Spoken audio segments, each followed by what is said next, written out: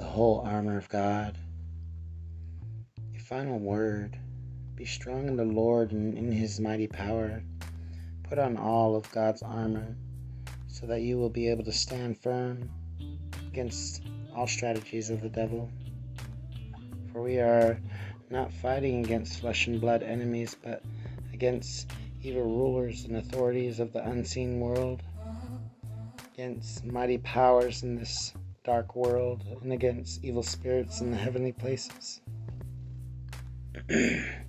Therefore, put on every piece of God's armor so you will be able to resist the enemy in the time of evil. Then after the battle, you will be standing firm. Stand your ground, putting on the belt of truth and the body armor of God's righteousness. For shoes, put on the peace that comes from the good news so that you will be fully prepared. In addition to all of these, hold up the shield of faith to stop the fiery arrows of the devil. Put on salvation as your helmet, and take the sword of the Spirit, which is the Word of God.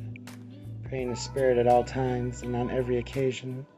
Stay alert and be persistent in your prayers for all believers everywhere.